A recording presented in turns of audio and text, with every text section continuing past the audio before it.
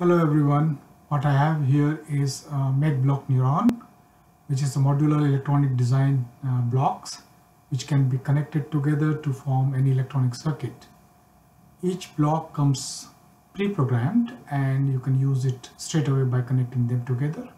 For example, I am using the funny touch block, which gives me 4 touch points that can be sensed by the block, and then I can create a system where based on the touch I do something different. For example, I can detect and make the green touch as indicated by the green LED panel.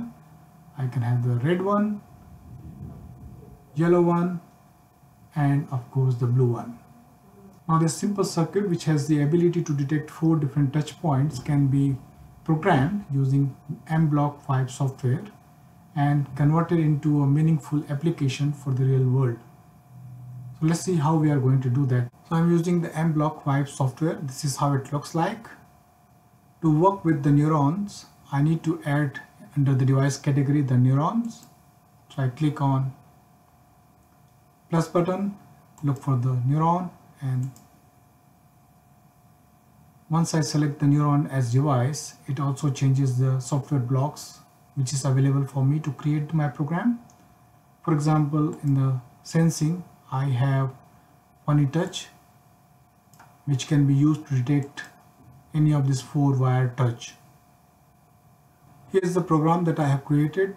I'm using a for over loop and detecting those touch points.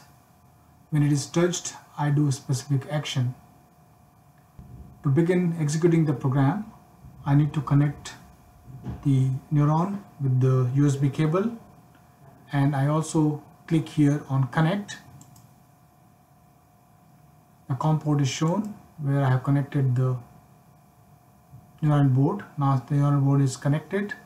To run the program, all I need to do is click on this green flag button. So now it's running. Let's see how my circuit behaves now. So here's the circuit. In case of any emergency, the patient might be able to just touch the red button and that flashes that there is a medical emergency.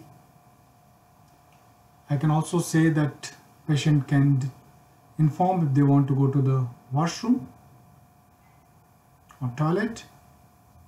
If the patient is hungry, they can simply touch and say, I want something to eat or drink. Also, when everything is fine, the patient might just want to indicate that I am fine, and maybe whenever there is a free time, they want someone to come and just have a chit chat. So it's all okay. So as you can see how a small piece of electronics with little bit of code can be converted into something very meaningful, very useful in the real world. Thank you for watching.